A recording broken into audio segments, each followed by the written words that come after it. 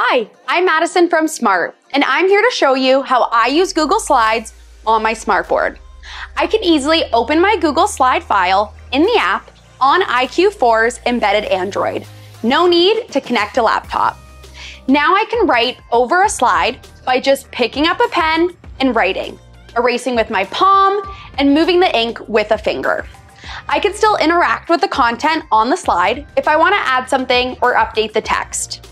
If I want to share this with my students, I can take a screenshot and quickly share it to Google Classroom or any other Android app. If I want my class to contribute to the discussion, I can save the annotations and then add it to my whiteboard lesson. The ink is still editable, so I can change my markup or use AI ink-to-text features. I can then make this page a collaborative whiteboard so my students can contribute and share their learning with each other.